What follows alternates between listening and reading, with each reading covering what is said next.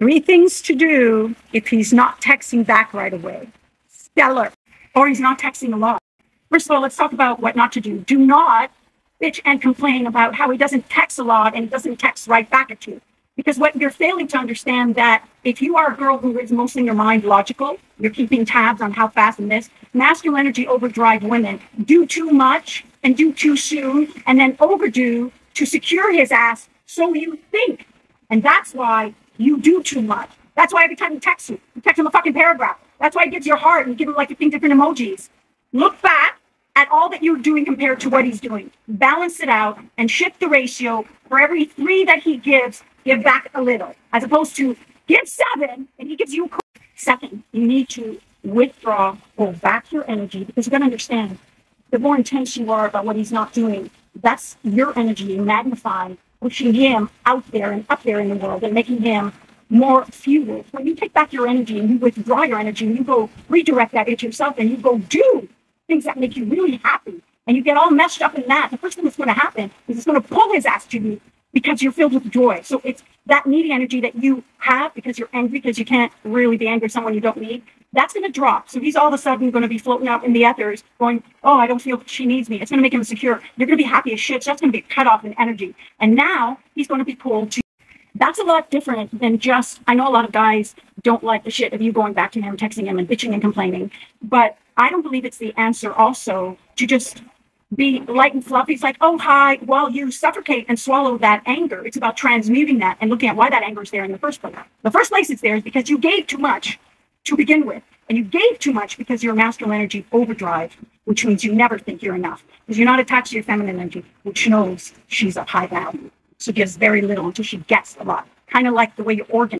So he will feel that lightness of being, that mystical energy, you being so happy.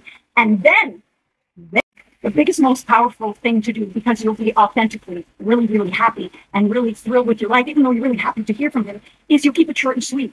You'll be exuberant with your joy. It'll overspill to him. That'll fuel him in terms of not you needing him, but that'll fuel him to say, oh, wow, I'm hungry for more of that. That's why people always want to be around you when you're happy. That's why you get everything. That's why things are easy.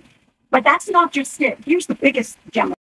When you keep it short and sweet and you're realistically really, really happy like a puppy, the first thing that's going to go through a guy's mind, number 1, she's happy. Why is she happy? And number 2, how is it she could be happy without me? Got to dive in there. You've got to understand, because guys take credit. When they have a woman that's amazingly on her throne, happy, shining, and powerful, they're like, that's my woman. Meaning they feel responsible because, in short, they are responsible for creating an environment in which you can be happy, but not if you don't relish that kind of existence, and not if you met him being in sacrificial, handmaid, and beggar energy.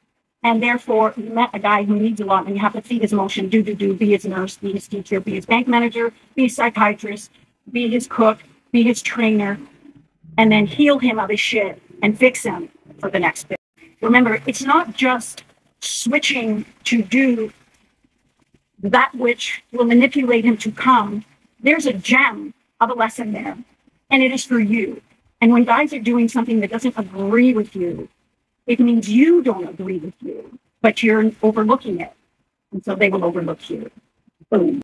The most important thing when you're dealing with man is to understand the animal of which you're dealing with. They're so adorable. And that is that their healthy ego will first ask, why are you happy?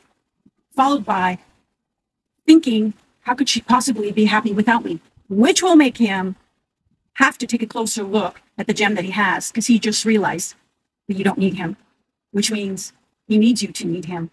So that will activate constant calling, constant texts, as long as you are in your feminine energy and do not need to hear back to reassure that you are value. When you know you are value and you're in feminine energy and you're busy being your life, going out of this flower, and that flower, you soar in terms of ascent. Powerful shit.